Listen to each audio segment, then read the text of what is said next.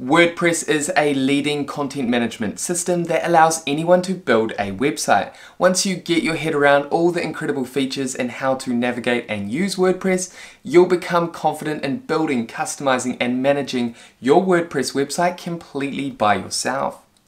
Hey guys, Stewart here, welcome back to this channel. I hope you're all doing well. Now in this video we're going to deep dive into a WordPress tutorial for beginners. Today's focus is to share everything you need to know about getting started with WordPress to create, customize and manage your own WordPress website.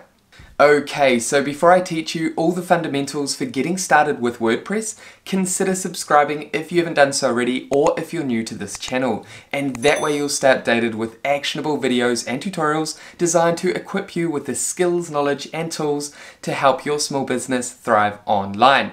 And with that out of the way, let's go ahead and dive into this WordPress tutorial designed for complete beginners.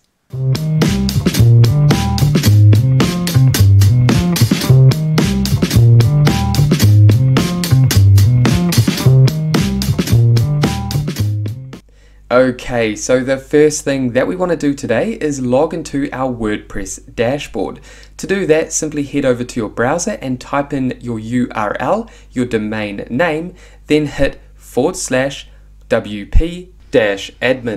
And that will take you to this login page. Then simply add your username and password and then click login. And that's going to log you into your WordPress website backend. And your WordPress backend is where the magic happens. Today we're going to focus on everything you need to know to really get started with WordPress if you're looking to build your own website using WordPress.org. Now there is a difference between WordPress.org and WordPress.com.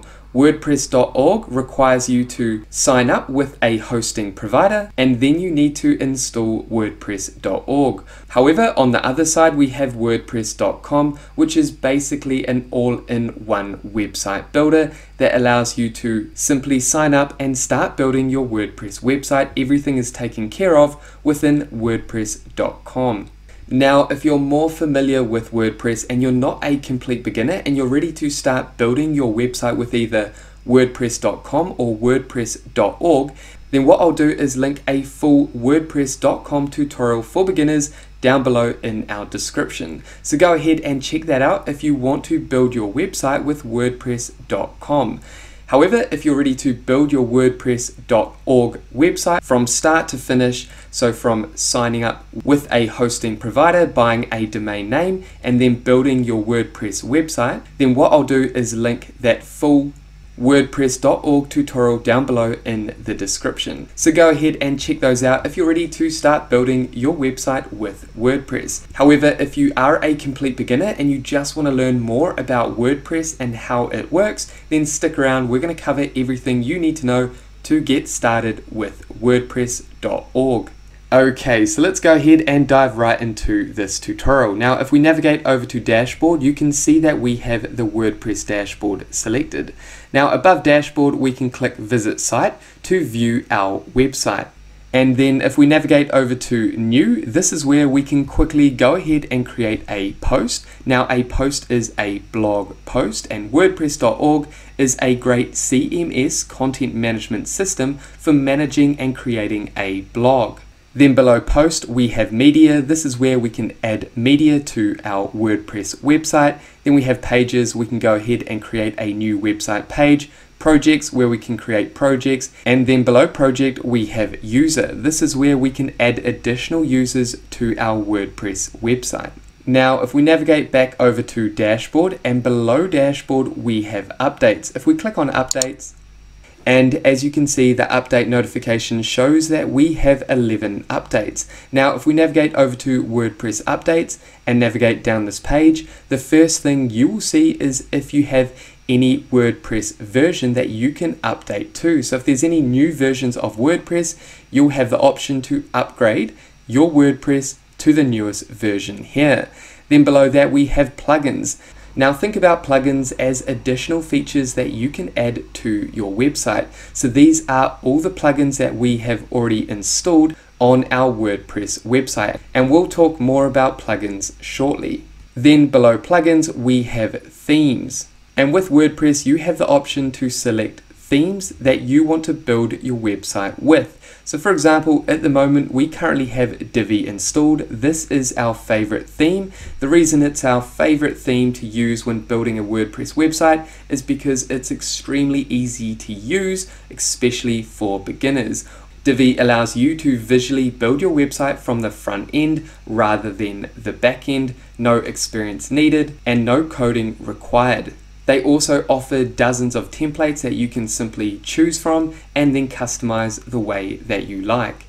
Now, it's important to note that before you go ahead and update any of your themes, any of your plugins, or your WordPress version, you must take a backup of your website. And this is important for the security of your website. So if your website goes down, it crashes because of issues with plugins, updates, clashes between plugins and themes, then if you take a backup, at least you can just upload a new backup. Now, if you're not too sure where to start when it comes to backing up your WordPress website, then what I'll do is link a beginner's tutorial down below in the description of this video that will show you how to quickly and easily take backups of your WordPress website and then restore your WordPress website. And again, like I mentioned, all of the resources that I talk about in this video will be down in the description below. Okay, so remember, it's important to take a backup of your WordPress website before you make any updates. And now what we want to do is navigate back over to the left-hand side and locate posts. If we click on posts, this is where we can create our blog post. Now you have a few options when it comes to actually creating your blog posts and website pages. You can use the WordPress editor, or you can use a page builder like the Divi builder, which is what we have installed on this WordPress website, or Elementor, which is another page builder that you can install as a plugin. And these visual drag and drop builders are ideal for beginners through to advanced users. Now, if you want to learn more about building your website pages and blog posts using a visual drag and drop builder, then what I'll do is link a beginner's tutorial down below in the description that will take you through how to use the Divi builder, which is our favorite visual drag and drop page builder. And I'll also link a video tutorial on how you can get started with the page builder Elementor. These tools are both great for beginners that are looking to create stunning post pages. Okay, so what we're going to do is navigate back to our WordPress dashboard, and then what we want to do is navigate over to media. And then if we navigate up to add new next to media library, this is where you can add additional media that you want to use within your website. Or this is where you can manage all your media that you've uploaded when creating your website pages. For example, if you add a photo, embed a video, or upload a document to a website page, then you will find all your media down here. Okay, so now what we want to do is navigate over to pages. And similar to posts, this is where you can manage all your website pages within WordPress. You can also navigate up to add new to create a new website page. Now, like we just explained when creating a blog post, you can choose to use the WordPress editor, or you can use a visual drag and drop builder like the Divi builder or the Elementor page builder. However, if you want to use the WordPress editor, you can simply go ahead and create your page or blog post here. So for example, if we navigate up to this plus, we can simply create our website pages by simply clicking on any of these block elements and then simply dragging and dropping those elements onto our page. So for example, if we wanted an image, all we would do is click on the image, drag the image, and drop that image in here, and then we can go ahead and upload an image. However, it can still be quite tedious using the WordPress editor. So again, I highly recommend that you use a visual drag and drop page builder like Divi or Elementor. Again, those video tutorials are down below in the description. Okay, so what we're going to do is head back to our dashboard. And then if we navigate below pages, we have comments. This is where you can manage all your comments if people are leaving comments on your blog posts. Then below comments, we have projects. This is where you can create specific projects that you want to add to your website. Below projects, we have appearances. And what we want to do is click on themes. And this is where you can manage all your different themes. You can see that we have the Divi theme activated. If you want to add an additional theme, simply navigate up to Add New and simply install a theme and then activate that theme if you want to change to a different theme. Then below Theme, we have Customize. If we click here, and this is where we can customize the overall look, style, and theme of our website. So for example, if we navigate down to Header and Navigation, and then click on Primary Menu Bar, this is where we can customize the menu bar up here.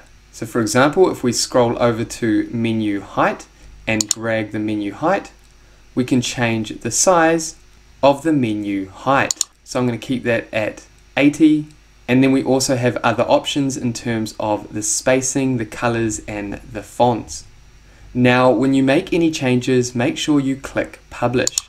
And what we're going to do is head back and then back again. We can also come down to Buttons and then click on Buttons Style.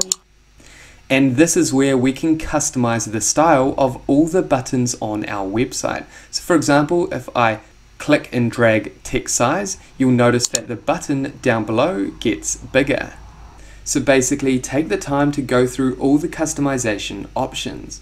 Okay, so what I'm going to do is exit out of this and return back to our WordPress dashboard.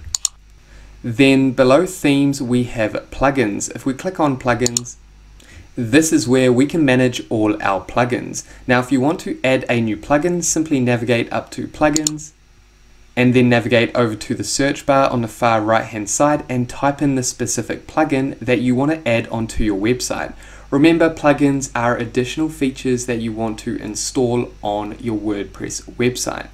For example, if I wanted to add a live chat feature onto our WordPress website, what I could do is type in live chat, and by simply typing in the keyword live chat, you can see that hundreds of third-party WordPress live chat plugins have been generated on the screen, and we can simply go ahead and install and then activate these live chat plugins onto our website. So if we keep scrolling down, you can see there are hundreds. Here you can see a Facebook chat plugin, live chat plugin for WordPress. This allows you to install Messenger onto your WordPress website so that your visitors can interact with you via Messenger. And no matter what feature you want to add onto your WordPress website, most likely you'll be able to find that in the form of a plugin. And most plugins offer a free plan that is sufficient for most users. Okay, so now what we're going to do is navigate over to the left-hand side and then click on Users. And this is where you can add and manage all your WordPress users. To add a new user, simply navigate up to Add New. So if you need help managing your WordPress website, it could be a developer, an SEO expert, or even an admin of your organization to manage messages, then all you need to do is click Add New, add their details, and they can then log into your WordPress website. Okay, so those are all the basic features that we wanted to cover in this WordPress tutorial for beginners. You should now be comfortable with your WordPress backend, how to navigate, use, and manage your WordPress dashboard. And there we have it, guys. That is it for this WordPress tutorial for beginners. Now, all of the video resources we mentioned in this video will be down in the description below this video. Now, if you have any questions about WordPress, make sure to pop them down below. And with that said, thank you so much for watching this video all the way through to the end. If you got value, make sure you leave a like and subscribe to this channel. And that way, I will see you in the next video. Take care, guys.